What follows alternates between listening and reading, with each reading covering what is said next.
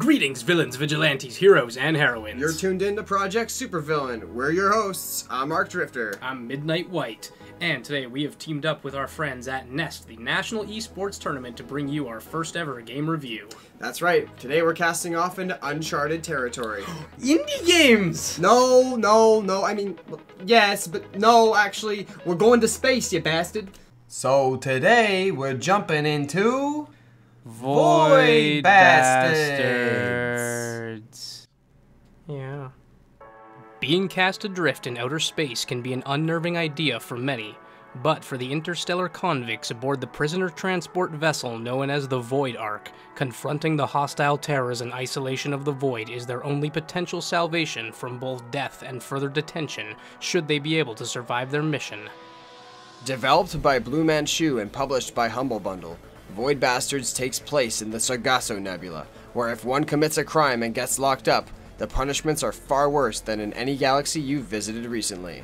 As a penal client of the Void Ark, your chances of parole are slim at best. The likelihood of encountering another human or other friendly life form is nil, and you've been tasked with going where others have met their end to salvage their failures.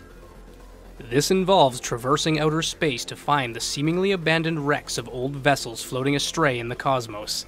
Exploring these procedurally generated derelicts in first person, your mission will be to loot them of all resources and parts and ultimately survive against the horrors lurking within their gloomy halls. With its vibrant and discernible comic book style visuals, one of the coolest parts about this game is the design aspects chosen in everything from levels to menus. Each vessel type has a distinguishable color palette and certain features that remain consistent throughout, while others characterize each unique class of void ship. The atmosphere created in the game is both chilling and intriguing, akin to its inspirator, the System Shock series. This effect is compounded by both the soundtrack and the audio of the game, which provides the perfect ambiance for each map, menu, and event. As a roguelite, the characters you play as are mostly inconsequential, but each of them has their own set of perks and quirks, which we'll get into in just a bit. Aside from the main character, there aren't many others besides Bax, the cheeky smartass Lightbright, whose only goal is to ensure the repair of the FTL drive on the Void Ark. Feel free to use these items constructed by a former client. A little scrubbing with bleach should remove the bloodstains. No matter how many clients have to be sacrificed. Other than Bax, you will find only enemies in the corridors of the long-forgotten ships you will explore. Blobby exploding goos, space ghosts, Big Daddy cosplayers, and a bunch of these guys, along with many more. Also, be sure to listen carefully. You're going to get roasted whether you like it or not.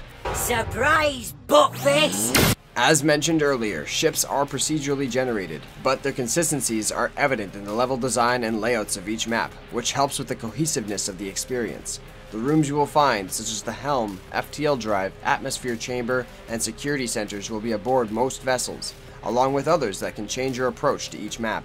Some ships will be without power as you board, and you will have to find the generator room to restore power before you can do anything. This is just one example of the many conditions or hazards within the levels, so be sure to check the description of the vessel you're attempting to board before doing so.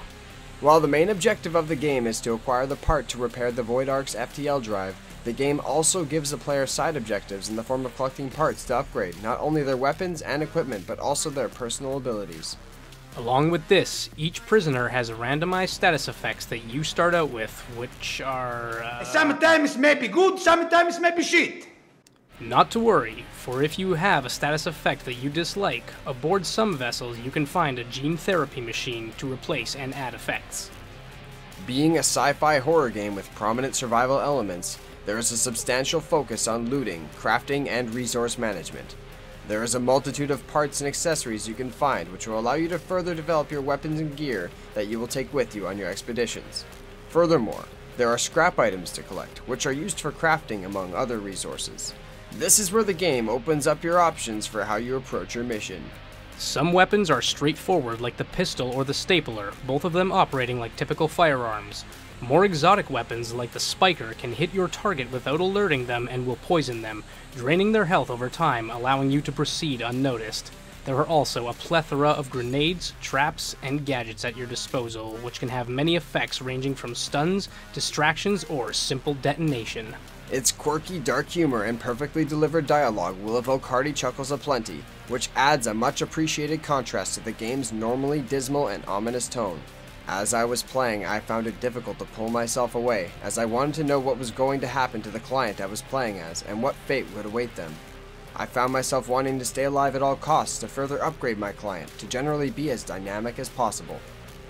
And such an accomplishment isn't hard, as the multitude of upgrades to search for and acquire means that exploring each crack and crevice of every map you visit is never a waste of time, as you're bound to find something to help you in your long voyage. Styled like a comic book, its lively colors, vividness, and additions of comic book staples such as onomatopoeias and speech bubbles succeed in capturing the feeling of being a part of this world within a graphic novel.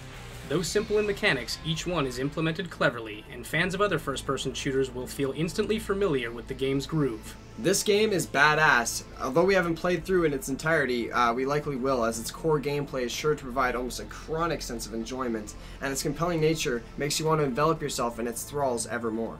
Though certain elements such as stealth mechanics could use some refinement along with the AI, it doesn't take away from the game in the slightest, and oftentimes it can result in very humorous occurrences, ones that rival Elder Scrolls games. Oh, yeah. But words will never do it justice. You must venture out into the void to affirm it for yourself. Project SuperSpillin is officially giving you permission to go out and buy this game right now. Because if you don't, I'm going to find your house, I'll find where you live, and I'm going to take your electric toothbrush and I'll shove it. If sci-fi, survival horror, and shooting piques your interest, this is one game you won't want to pass on. It's got a little niche for all fans of action games, a quality that is sure to make Void Bastards an instant classic for many. Thanks for tuning into our first game review. We thoroughly enjoyed our time with this game, and we hope you enjoyed our review, but we want to hear your opinion too. Does Void Bastards intrigue you?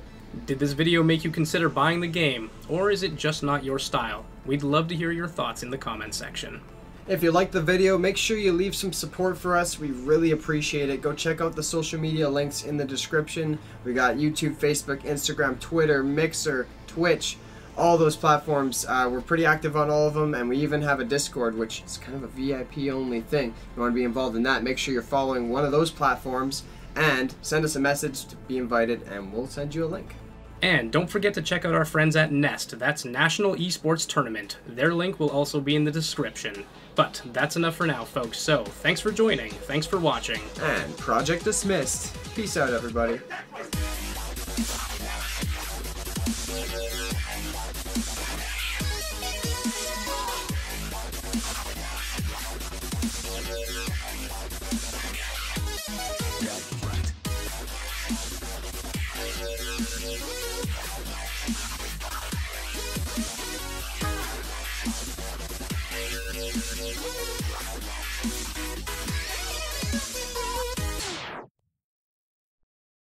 And you're still sitting here because... Go and buy the game!